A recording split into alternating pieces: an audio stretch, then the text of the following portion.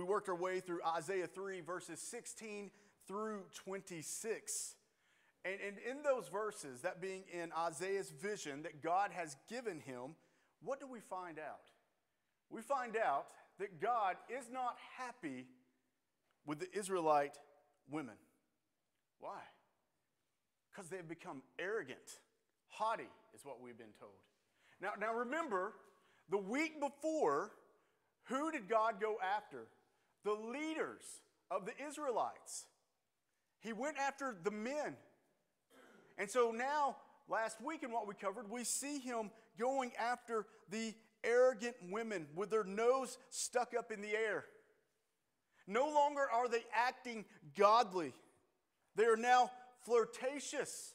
They're infatuated with their looks, with the jewelry that they're wearing. And what is a godly woman? The exact opposite of the Israelite women. For a godly woman is modest. She is not caught up in herself. And like everything else with the Israelites, God has had enough of it. So the very women who took so much pride in their hair would now go bald. No longer would they have this luscious flowing hair. Instead, it would be replaced by oozing scabs.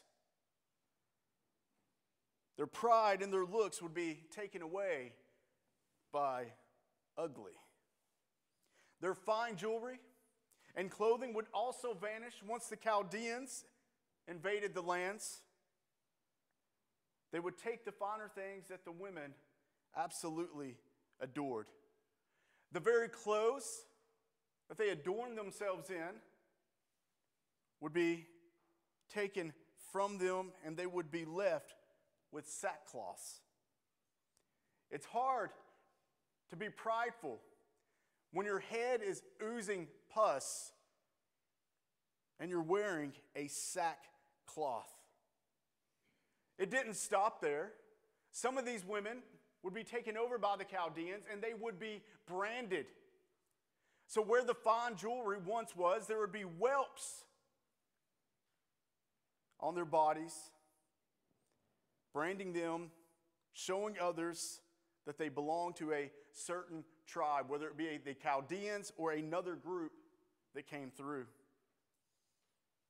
Their beauty was gone, but that wasn't all that was taken away. When the Chaldeans finally invade, they will also take out the men. The Israelite men would be slaughtered. There would be a small number left. The ratio from women to men would be 7-1.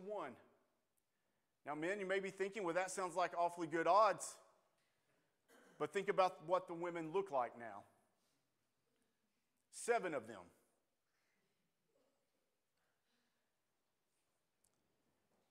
At this point, as we are reading this,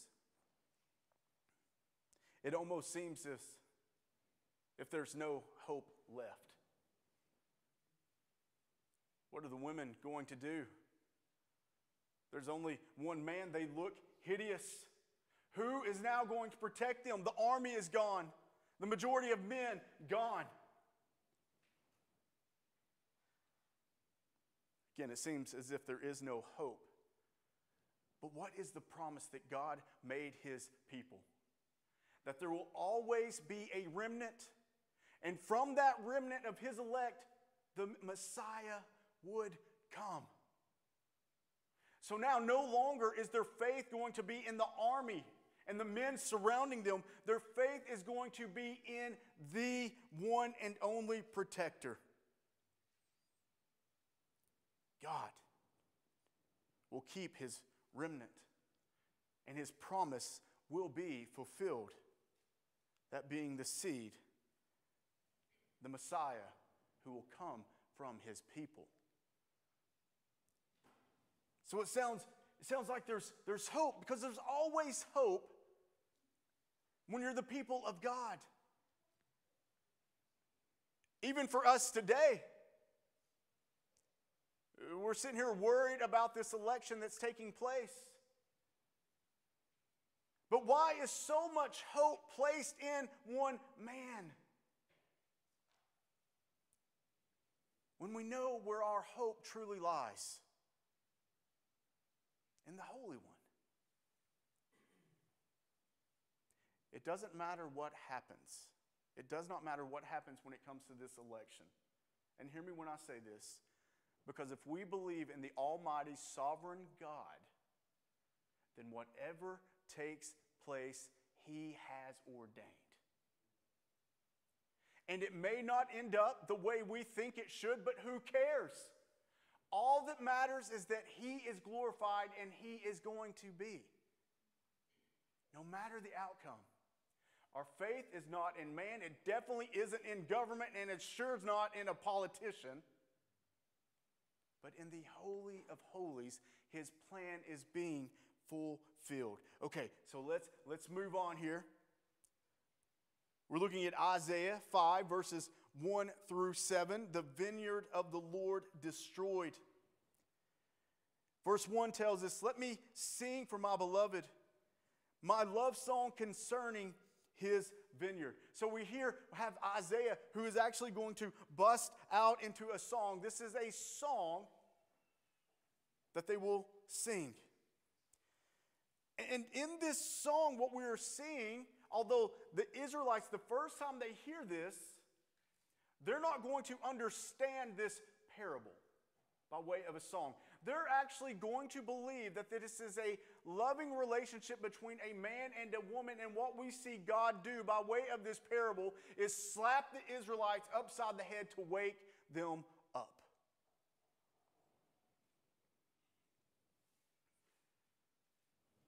And Isaiah, by way of God, did this on purpose.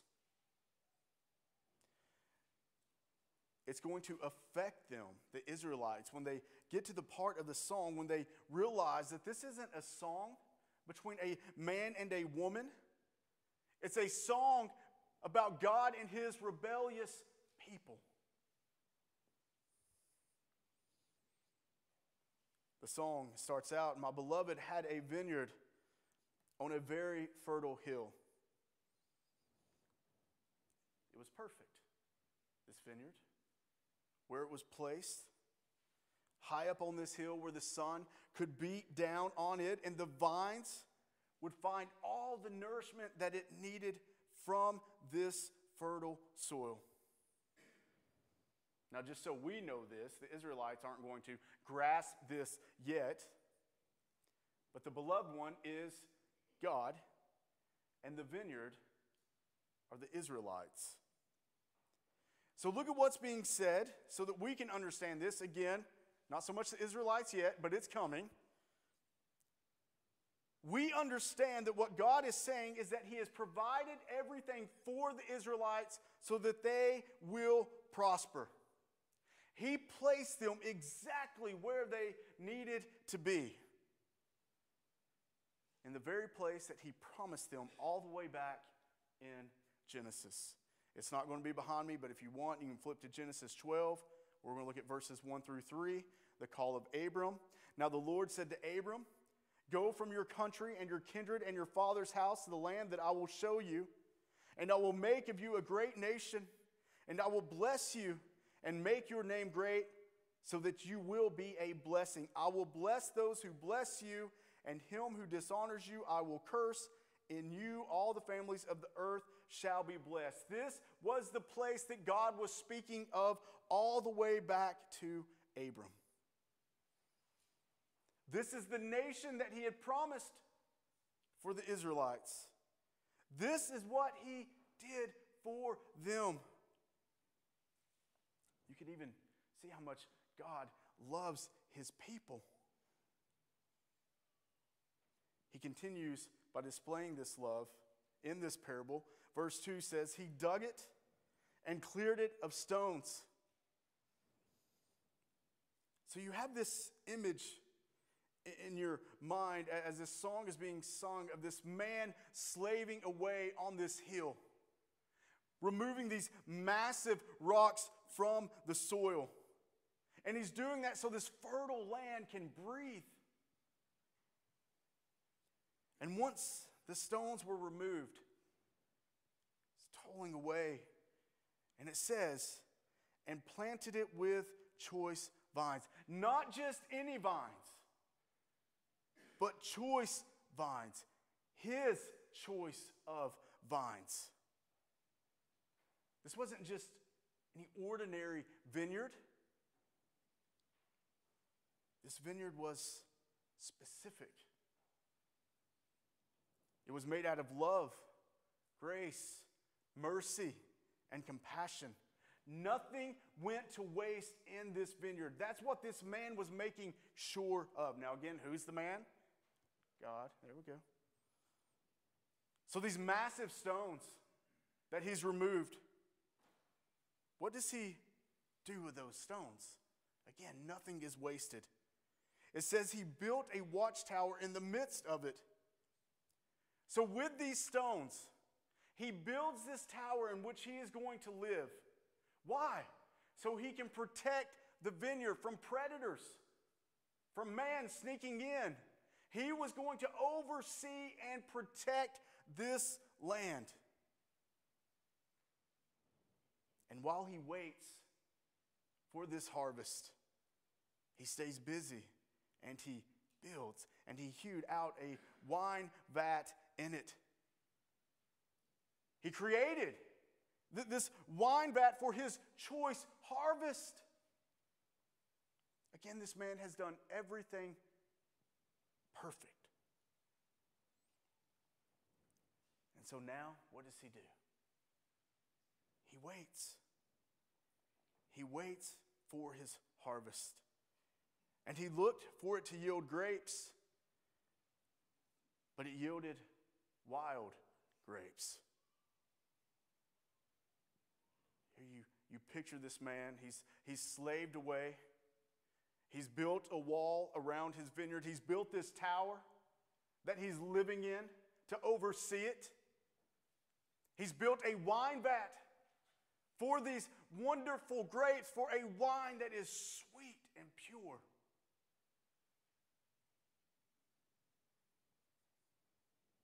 But that's not what happened. Even with the fertile land that he chose, the superior vines that I got wine on my mind now, sorry. The superior vines that he planted,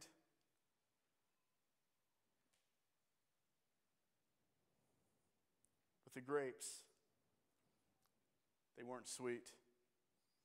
They were rancid. Now it's here the Israelites would be listening to this song. It's like, well, we thought this was a love song. Not sure where it's going now. It's kind of a sick little twist in here, but we'll keep listening. And maybe even asking, I wonder how this woman is going to feel about this vineyard this man has created for her. And when she gets there, finds out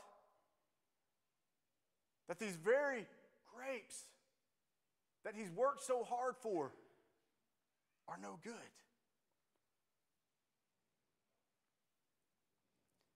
Well, here's the shocker for the Israelites. Here's where they begin to realize that this song is a parable about them.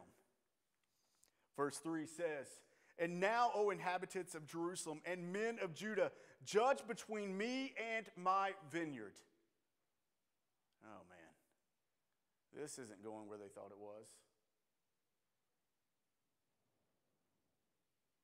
So the song is interrupted by the owner of the vineyard revealing himself. And in doing so, he invites the Israelites, more than likely, its leaders, in on what this song is all about. So the leaders and the inhabitants of Jerusalem and Judah are being asked to make a judgment. So now they are being brought in to a conversation about this song that they thought was a love story. And of course, this question is, brought about to trap the Israelites into condemning themselves. Verse 4 says, "What more was there to do for my vineyard that I had not done in it? When I looked for it to yield grapes, why did it yield wild grapes?" Okay, pause for a moment. So we have the Israelites. Think about everything that God has done for them. He's freed them from slavery. He's led and guided them through the wilderness, providing for them along the way. He's given his people his law, his prophets. He's revealed himself to them. He's cared for them. And what have they done? There's a time where they will worship him. And then there's a time when they rebel against him. And there is a time when God's patience runs out. So here God is saying to the Israelites, you think about everything that I have done for you. Look at this. Everything I provided. And then what do? You turn from me. You turn to the world. You create your own idols.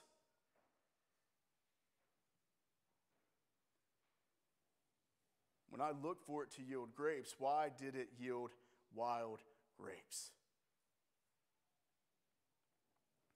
For the man in this song, we are told how hard he has worked. And for that labor, the wine should be sweet and not sour. So he's asking them, is there anything else I could have done? What's he really saying here, church? Who is at fault? Who's at fault? It's not the Holy of Holies. It's not the perfect one. It's not the one who's provided the way, the rescue, and who will provide the Redeemer. So if it's not him, then who is it? Now, we don't get the answer from the leaders of Israel or the inhabitants. But the only answer they could have given was there was nothing else that man could have done. So now Isaiah goes into what the man is going to do to the vineyard that did not produce fine grapes. Look at verse 5. "And now I will tell you what I will do to my vineyard. I will remove its hedge, and it shall be devoured." And I'm sure the Israelites were asking Isaiah to go back to the first couple of verses. That was a whole lot more pleasing to hear. God's wrath is going to fall upon those who have rebelled against him.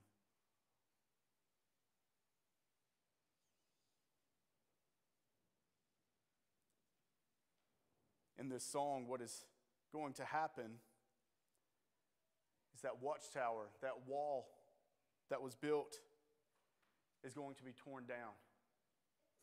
And in doing so, the predators will be welcomed in. The thorn hedges that protected the crop, gone. There's not going to be a barrier between the vineyard, the predators, and those who just want in. That has been taken away. There's no longer going to be a watchtower where the man sits in it and oversees the vineyard. The protection is gone. This is what is going to happen when the Chaldeans invade Judah and Jerusalem. God's protection is going to be removed. And rightfully so, because the wicked deserve his wrath.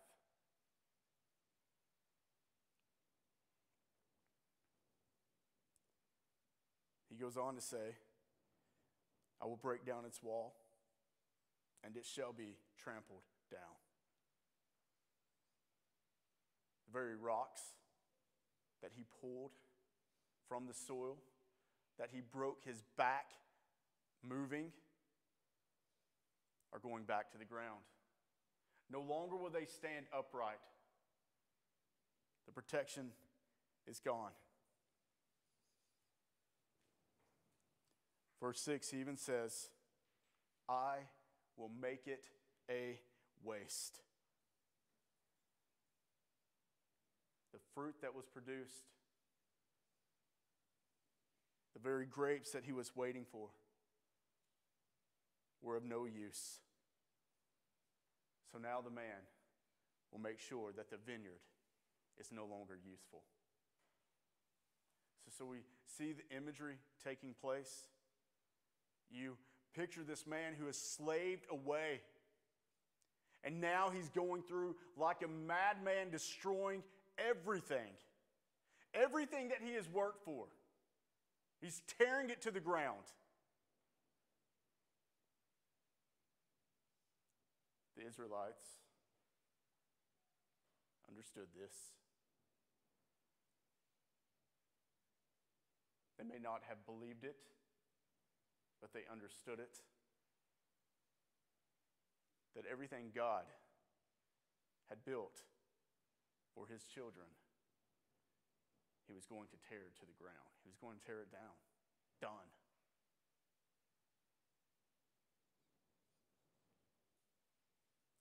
He goes on to say, it shall not be pruned or hoed, and briars and thorns shall grow up.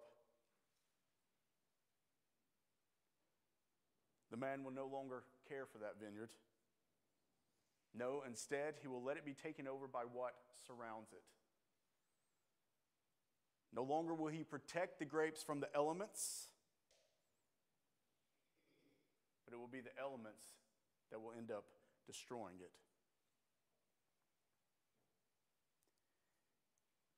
And it's here in the song that the owner is about to do something supernatural. Something that only God can do. Look at what it says. He says, I will also command the clouds that they rain no rain upon it. Now the people are looking at each other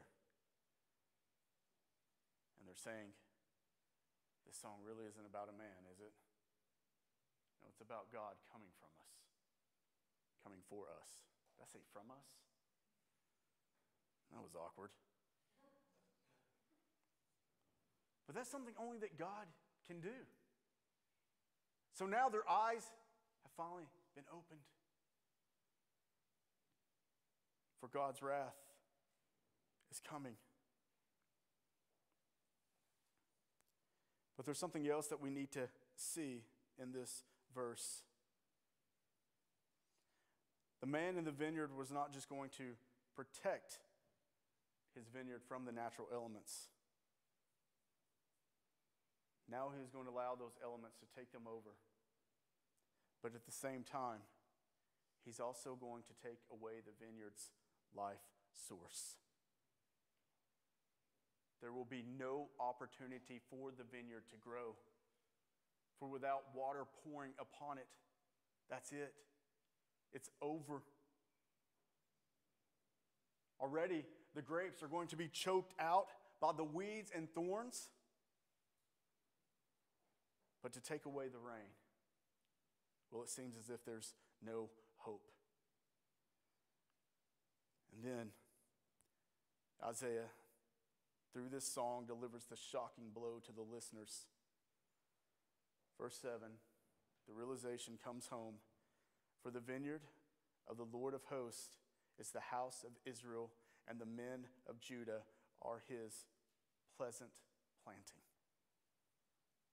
Now the house of Israel, it's God's people, the Israelites, and the men of Judah being their leaders. His people were supposed to produce good fruit. But it didn't happen. Their leaders specifically produced rot. And from the leaders, that's exactly what the Israelites followed.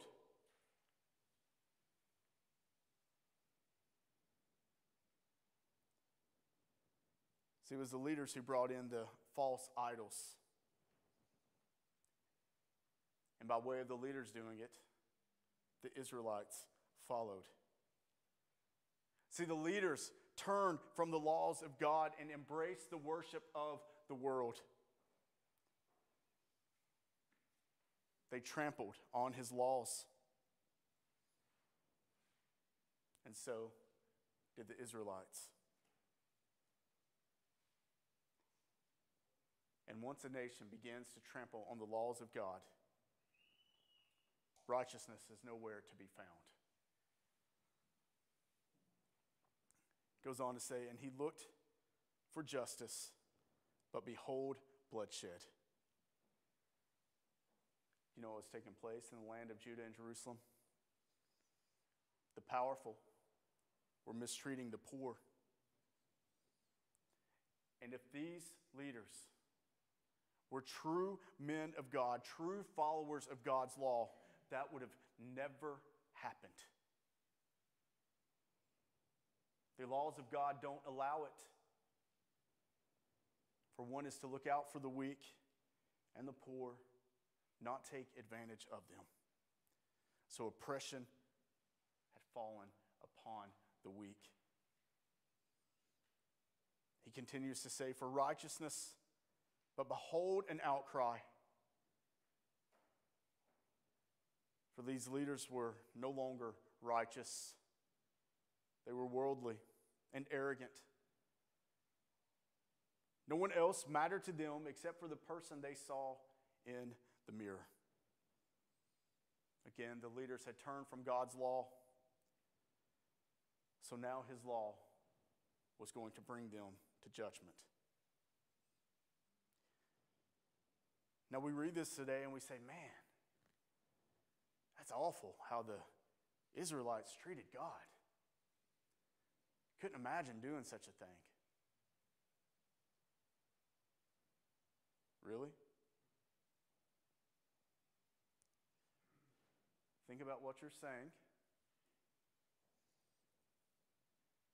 For it was God who gave the Israelites again the land, his protection, his laws, his prophets, and a promised Messiah. Now we're at an advantage today because we know who the Messiah is.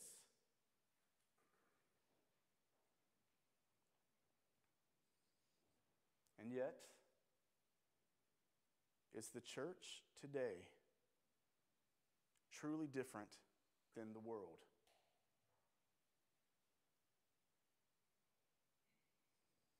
See, that's the reason why punishment was falling upon the Israelites then. They claimed to worship God, but they were no different than the world.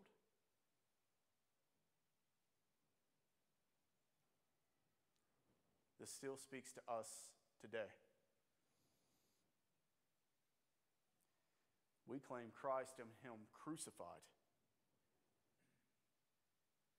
But are we any different than the world, church? Do our actions line up with our proclamation?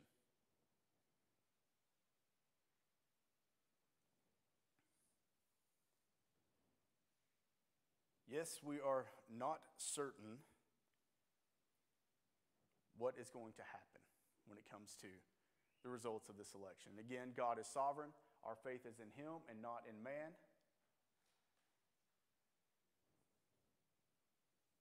And I am no prophet. I know what you're thinking. Really? No prophet.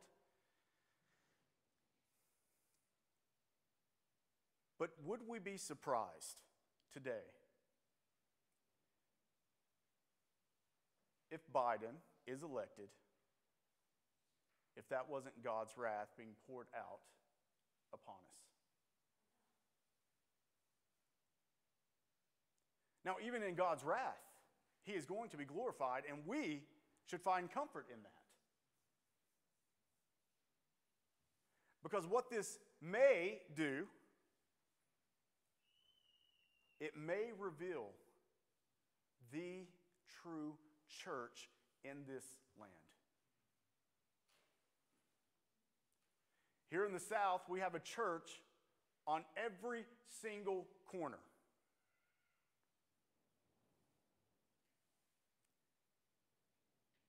And that's terrifying. So maybe if Biden is elected, and I'm praying not, but maybe God's patience has run out. And for any of us sitting in here today who can honestly say, why would his patience run out on us? But here's what we can pray for. And knowing that we serve this almighty sovereign God, that maybe by way of Biden going into office, God's wrath is going to eliminate the false church and bring up the true one. And we should say amen and amen to that.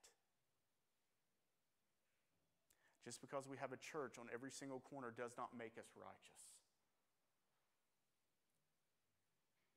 For I would much rather have one church in a 100-mile radius preaching the word of God where people have to travel to come to it than to sit in a church on a street corner that does not preach the truth.